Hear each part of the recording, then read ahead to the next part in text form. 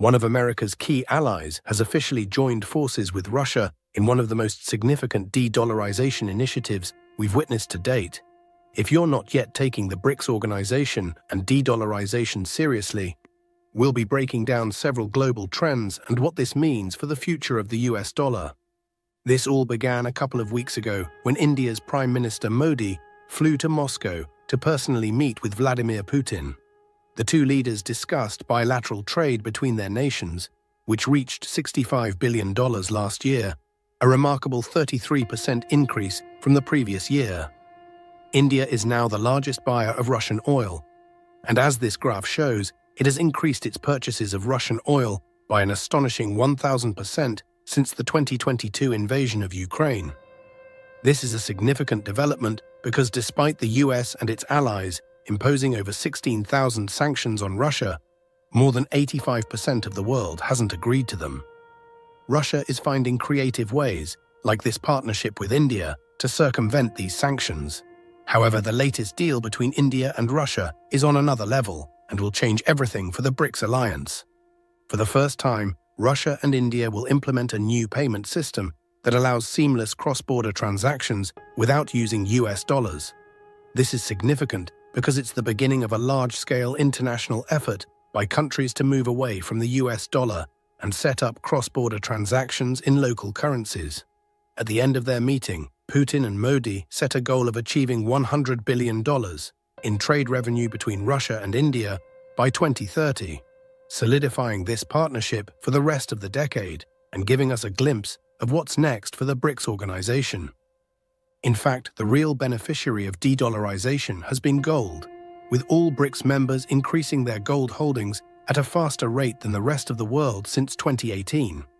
Now, 1/3 of all central banks globally plan to increase their gold reserves in 2024. Once again, the 16,000 US sanctions against Russia have not significantly stopped Russia's war in Ukraine. Instead, they have accelerated the move of more countries away from the US dollar towards purchasing gold. Russia will now host the BRICS Presidential Summit this October, continuing to build this new BRICS payment system and discussing which new countries will join the alliance in 2025. Andrei Kostin, the CEO of Russia's VTB Bank, stated, "We BRICS must develop our own settlement system that includes the Global South, enabling us to conduct transactions in our own national currencies and not the US dollar." India is positively inclined towards working with Russia. For many months, there was speculation that BRICS would launch an entirely new currency, but the alliance has shifted focus to this new cross-border payment system.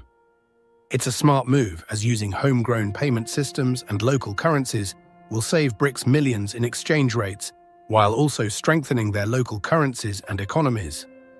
But it's not just Russia and India making deals. China also wants to use more of its local currency and has launched the Cross-Border Interbank Payment System, CIPS, which settles international transactions directly in renminbi.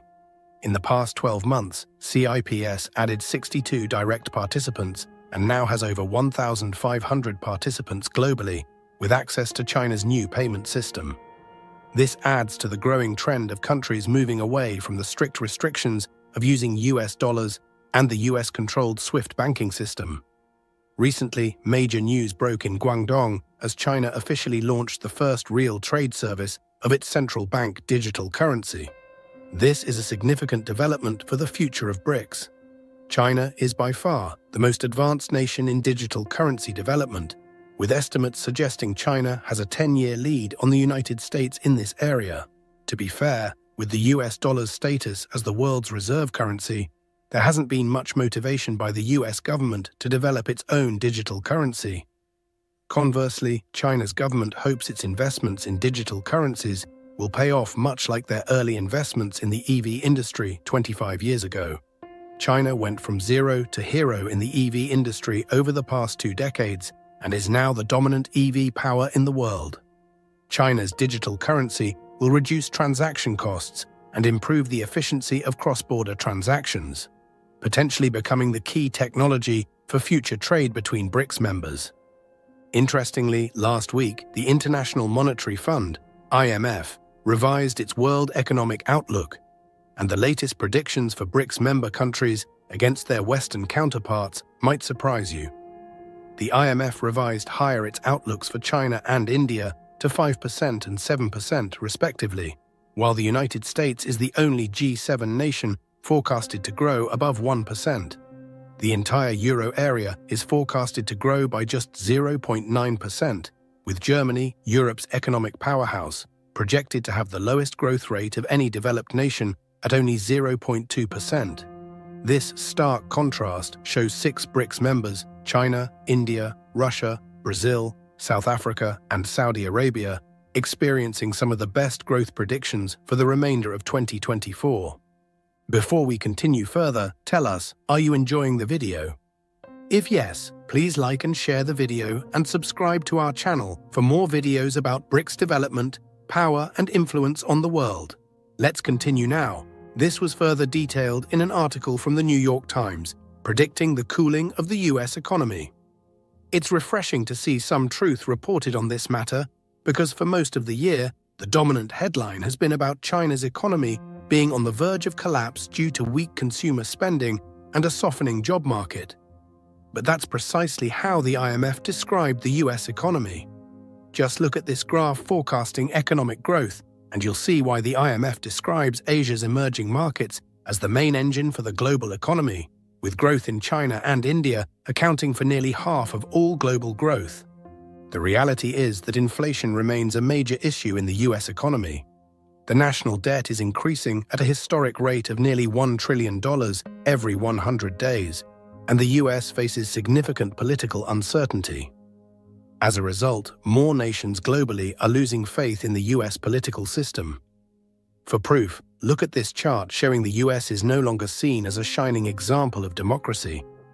Even some of America's strongest allies, like Germany, Great Britain, and Canada, agree that the United States used to be a good example, but hasn't been in recent years, with nearly a quarter of Brits and Germans feeling the US has never been a good example. The race for the US presidency extends beyond US borders, and the outcome will have global ramifications. The new IMF report noted the potential for significant swings in economic policy due to elections this year, with negative spillovers to the rest of the world, increasing uncertainty. Let me give you a concrete example. Trump introduced tariffs on Chinese goods in 2016. Biden expanded those tariffs in 2020. Recently, Bloomberg reported a potential 60% tariff could be imposed on Chinese goods if Trump wins back the White House. However, analysts have missed the mark because US tariffs have done little to affect China's exports, as China has started producing more for countries in the global south, resulting in exponential growth in their share of exports. US tariffs on Chinese goods would only hurt American consumers, and Trump is bluffing because he recently suggested welcoming China to build their dominant EV car for American consumers. Who knows who will win the presidency this November? What are your thoughts on the recent de-dollarization efforts by BRICS countries? Do you think this will significantly impact the global economy? How do you see the new payment systems between Russia and India influencing international trade? Do you believe China's advancements in digital currency will give it a significant edge over the US in the coming years? Let us know your thoughts in the comment section below. Do you want to watch more videos like this one?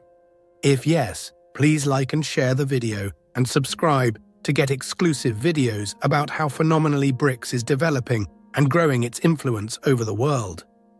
Thanks for watching, and until the next video, stay tuned.